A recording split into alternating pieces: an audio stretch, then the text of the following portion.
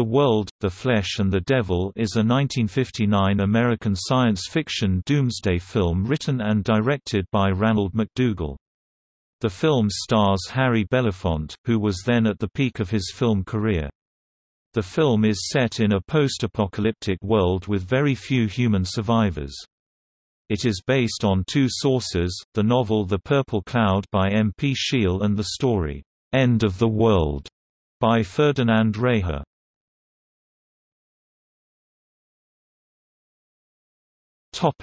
Plot. African-American coal mine inspector Ralph Burton, Harry Belafonte, becomes trapped underground in a cave-in while inspecting a mine in Pennsylvania. He can hear rescuers digging towards him, but after a few days they slow down and then stop completely. Alarmed, he digs his own way out. Reaching the surface, he finds a deserted world. No bodies are seen at any time in the film. Some discarded newspapers provide an explanation. One proclaims, "UN retaliates for use of atomic poison." Another that, "Millions flee from cities. End of the world."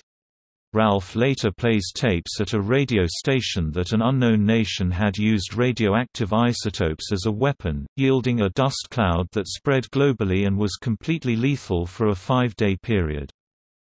Traveling to New York City in search of other survivors, he finds the city vacant.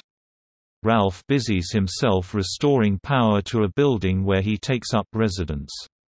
Just as the loneliness starts to become intolerable, he encounters a second survivor, Sarah Crandall, Inga Stevens, a white woman in her 20s. The two become fast friends, but Ralph grows distant when it becomes clear that Sarah is developing stronger feelings for him. Despite living in a post-apocalyptic world and despite the fact that Sarah seems unconcerned with their racial difference, Ralph cannot overcome the inhibitions instilled in him in a racist American society. Ralph regularly broadcasts on the radio, hoping to contact other people. Eventually, he receives a signal from Europe, indicating there are at least a few other survivors. Things become vastly more complicated when an ill, white Benson Thacker Mel Ferrer arrives by boat. Ralph and Sarah nurse him back to health, but once he recovers, Ben sets his sights on Sarah and sees Ralph as a rival. Ralph is torn by conflicting emotions. He avoids Sarah as much as possible, to give Ben every opportunity to win her affections, but cannot quite bring himself to leave the city. Ben finally grows tired of the whole situation, realizing he stands little chance with Sarah as long as Ralph remains nearby.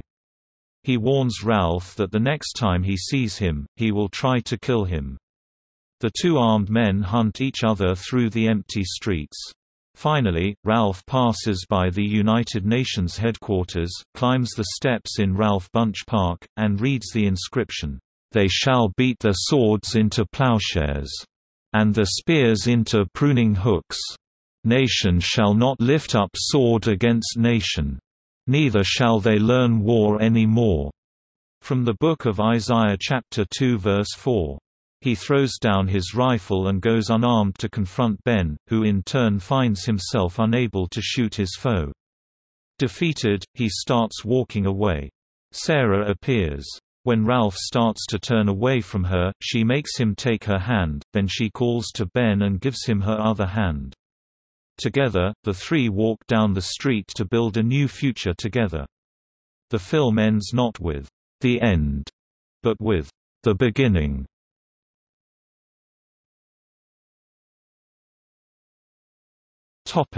Cast.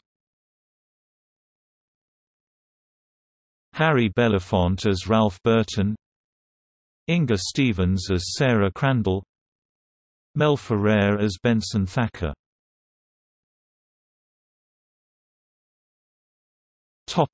Production. Harry Belafonte was paid $350,000 against 50% of the net profits.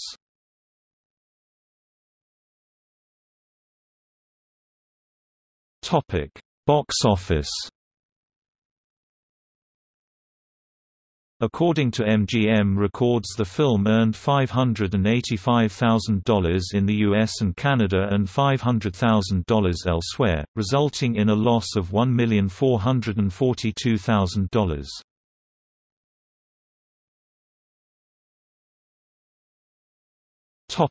See also: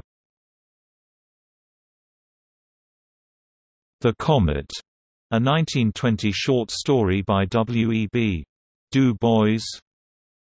1951, the first nuclear post-apocalyptic film produced and directed by Arch Ebola. Survival film, about the film genre, with a list of related films. Last Woman on Earth, a 1960 film directed by Roger Corman. The Quiet Earth 1985, cited as an unofficial remake from New Zealand. Z for Zachariah film 2015, a film with a very similar premise.